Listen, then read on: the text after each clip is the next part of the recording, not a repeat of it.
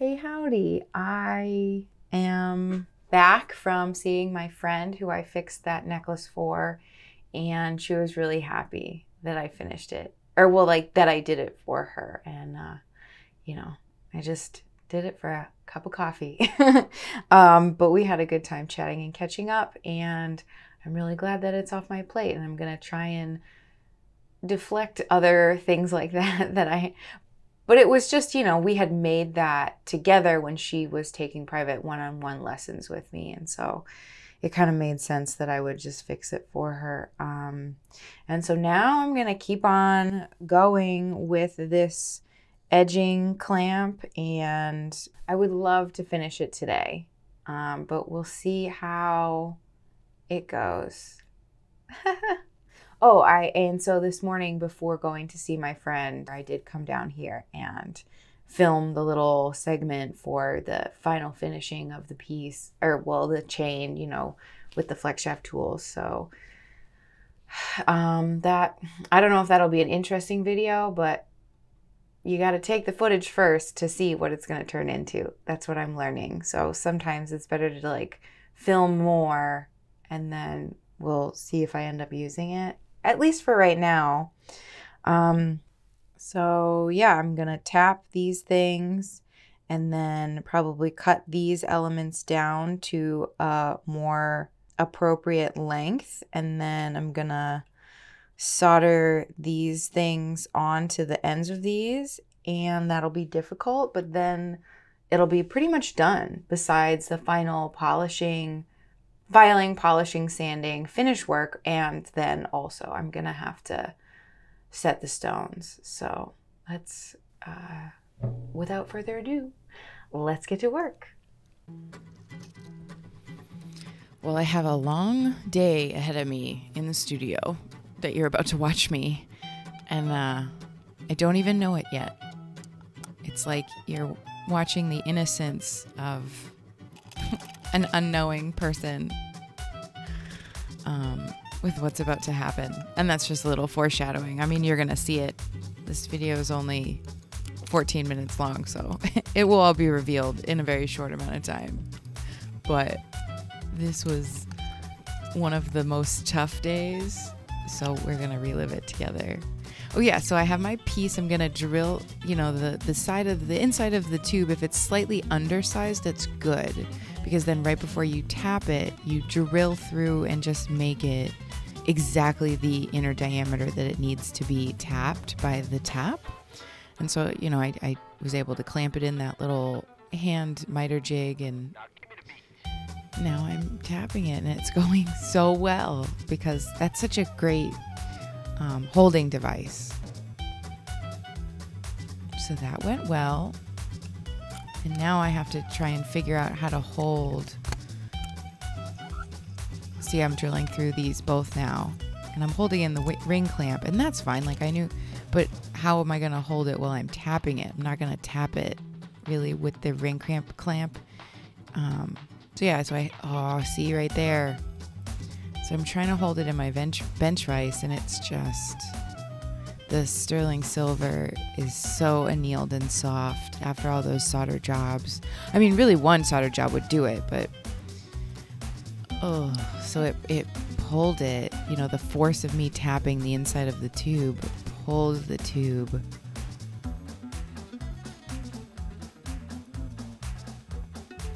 And it did it on both sides. You can kind of see there. Yeah.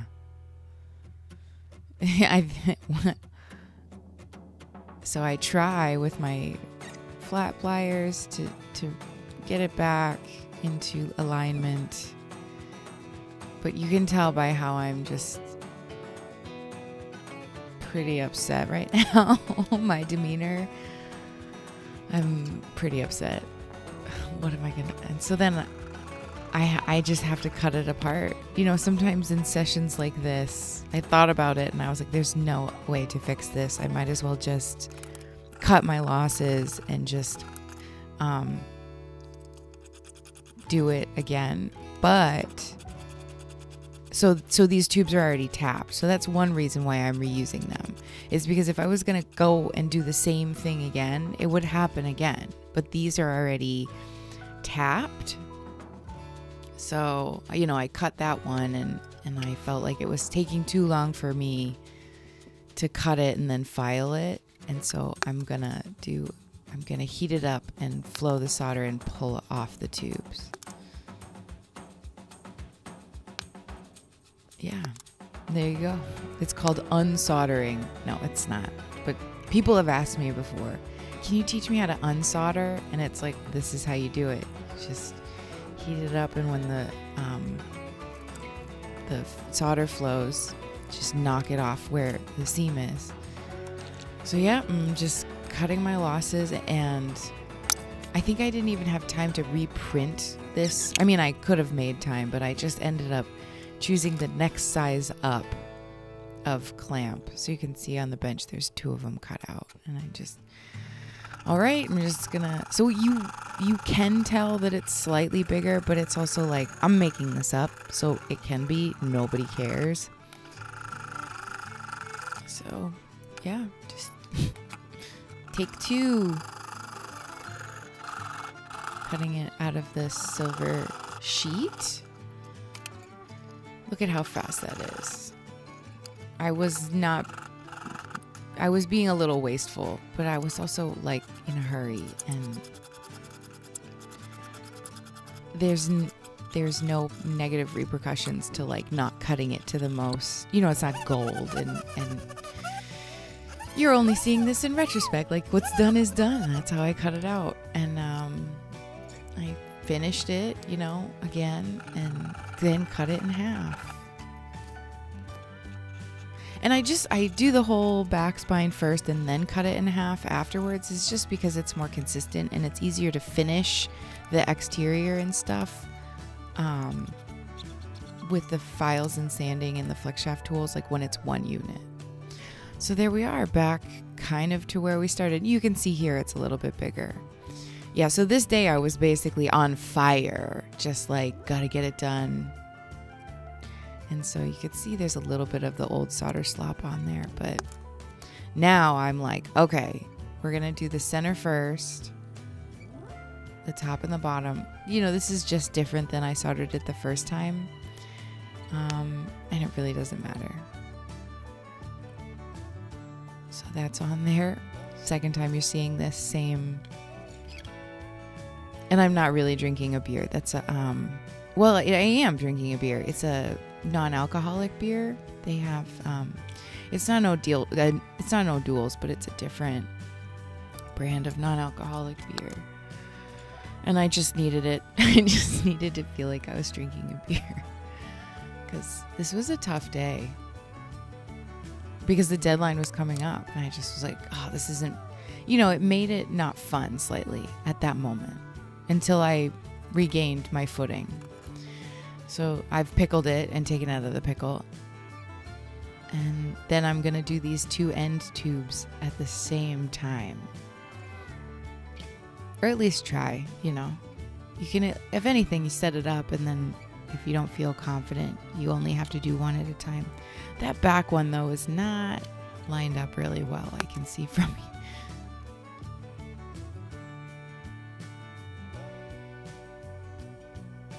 Yep, just going for it.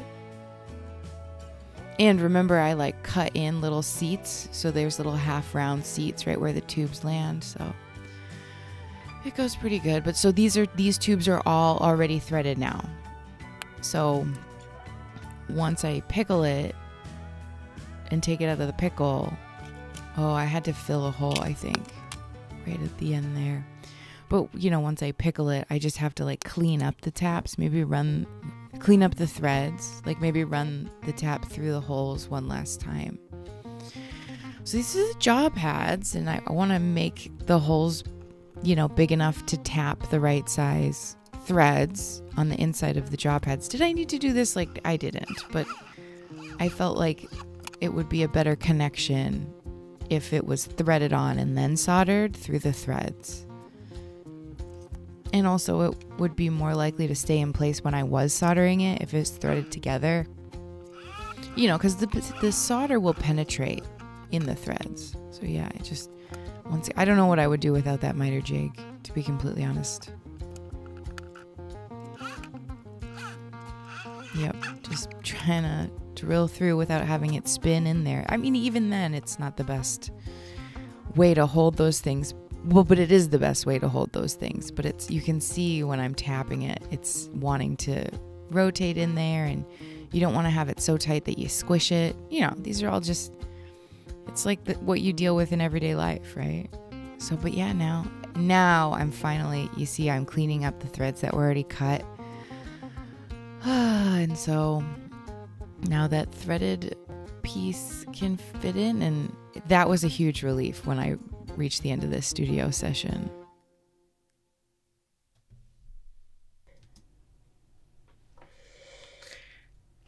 Hey, I'm friggin' toast. I'm so done. But that's okay, because I've decided I'm going to stop for tonight. So here are all the components that I have, and this isn't soldered on there. It's just threaded on there. But yeah, each one of these, boop. Let me arrange it so it's aesthetically pleasing. Maybe I'll take a photo for Instagram.